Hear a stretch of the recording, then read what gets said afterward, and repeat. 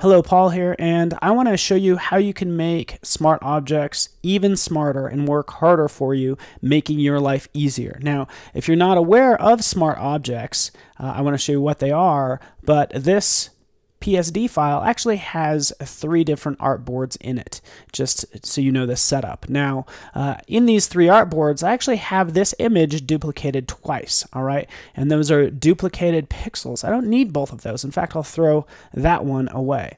Now, rather than just having this layer duplicated, I can convert it to a smart object. Okay, I've converted it to a smart object. So now it's actually a separate PSB file as it's known, but it's basically a separate PSD. So I can duplicate it, I can drag it right into here, and notice when I actually drag it in here to this artboard, it repositions it exactly where I expect it to be, which is great. Okay, now with these 2 both pointing to that same PSB, I can jump in here and I can decide, you know what, I want to flip horizontal. So they're going the other direction, and it's going to update both of those. So that's smart objects. But as we get more complex with this layout is I have this top nav, okay, in actually all 3 of these various scenes, even in this first one here. So what I do in this case, rather than having all those folders, again, let's just get rid of those. Group and contents, it's just duplicated pixels. I update it, and I gotta update it across those 3 separate layer groups.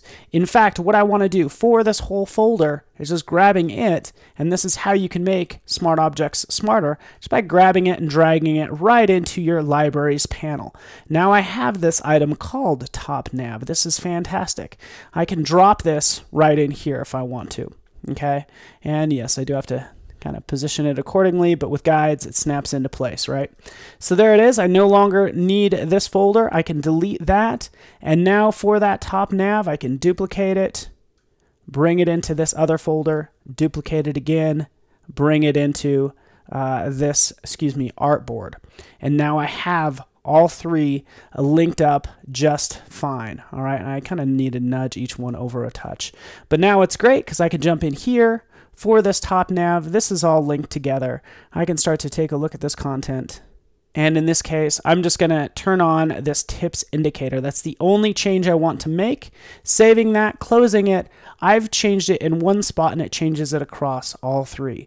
So if I decide to change it, it's not only going to change in my various PSD files, but across different files in other apps as well. And not only will it work here, but any of these items. So if I happen to drop in, this logo here, I can jump into the print ad for that same project, grab that logo, drop it on. Now any change I make to it, even across apps, okay, Illustrator, InDesign, After Effects, Photoshop, you got it, Premiere Pro. If I decide to change it, it's not only going to change in my various PSD files, as you can see right here, but across different files in other apps as well.